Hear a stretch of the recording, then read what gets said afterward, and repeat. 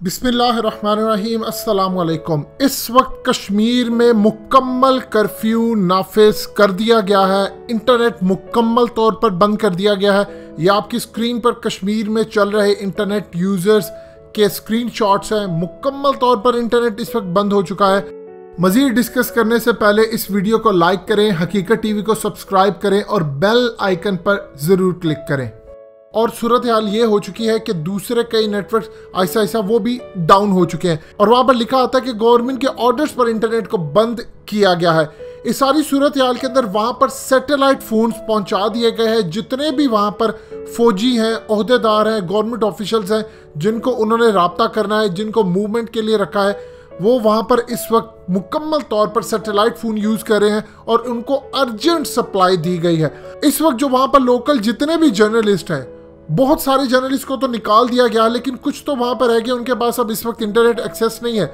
लेकिन जो बाहर चले गए हैं, जिनको कश्मीर से निकाल दिया गया है, और वहाँ पर याद रखिएगा इंटरनेशनल सहाफ़ियों को भी मुकम्मल तौर पर ब्लैकआउट करवा दिया गया। ना इंटरनेट की वहाँ फैसिलिटीज़ है।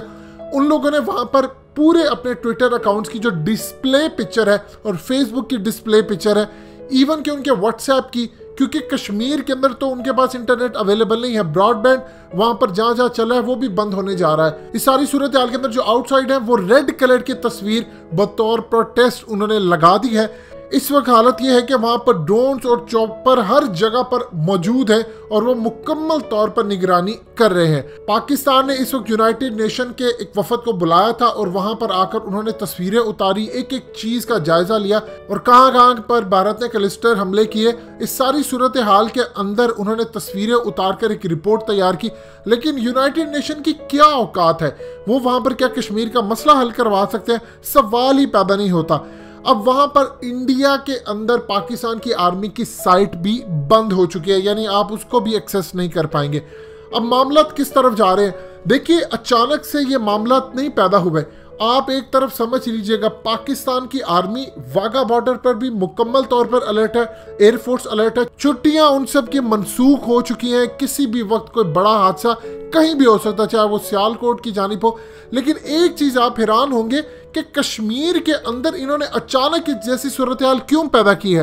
वो सूरत हाल इसलिए पैदा की है कि अब इनका प्लान है कि सदारती ऑर्डिनेंस के जरिए आर्टिकल 35A और 370 को रिमूव किया जाए। और सूरत हाल इतनी ज़्यादा मजीद भड़का रहे हैं कि ये चाहते हैं कि यासीन मलिक के बारे में जो खबरें आ रही हैं कि उनके हालात ख़राब है, उनके लॉयर को भी शायद नहीं पता उनकी हालत की। उनके लॉयर ने बयान तो जारी कर दिया है कि वो अभी जिंदा है लेकिन हालत ख़राब है, उनको भी नहीं पता।